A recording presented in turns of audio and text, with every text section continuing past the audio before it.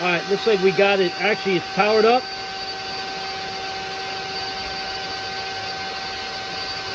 See if we can get any kind of readings here. Inverter okay. That was bad. Oh no, 11 November, good. Correct time. Rizzo, leaks. Pin 1, 0 volts, 1 watt, 2 watts, 3 watts. Let's go back down. Back up again. Whoop. 0.3 watts, 3 amps, 0.2 amps. Keep it going on the thing, in the middle. No, towards the side, but in the middle of it. The middle shaft up the thing, yeah, in the middle of the turbine.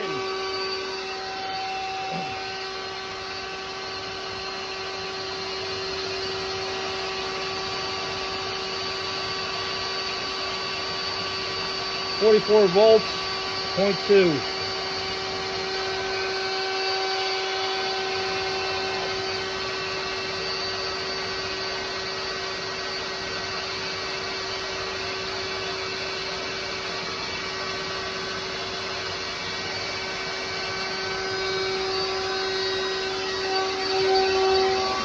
Another thing right there.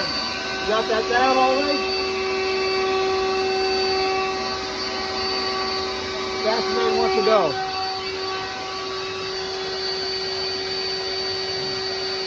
All right, 45 volts, 0.3 amps. And I'll show you the turbine, how fast it's spinning.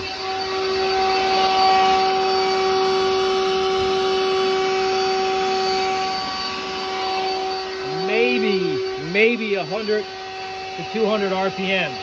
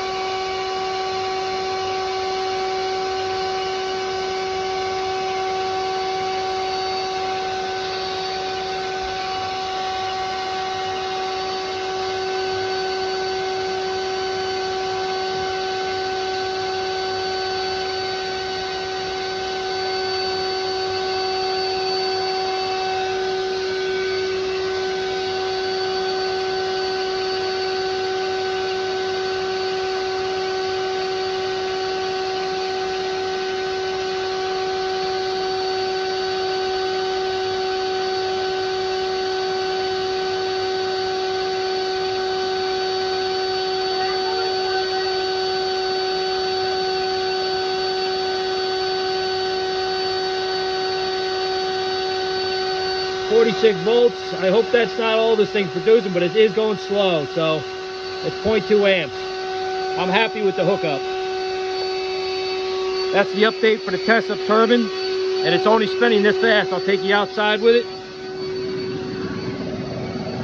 Spinning rather slow. It's not very fast at all. Looks faster on the video, but it's not. It's only going maybe about, I'll say 50 RPMs to 100 RPMs, somewhere in that area.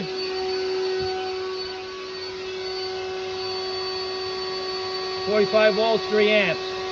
Best I can do with a leaf blower. All right, that's update, whatever, number 20 something on the Tesup. Never buy it. But yes, this is the actual setup you need.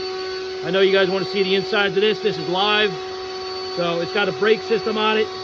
I'll have to read up on that because one of the brakes actually goes to where the Volt DC is out. But I don't know if that slows it down or not by any means. See if these things are warm at all. Not at all. Okay, so no big deal. All right, well that's that. I'm happy with the hookup. Got the grid basically programmed in there. We're good to go.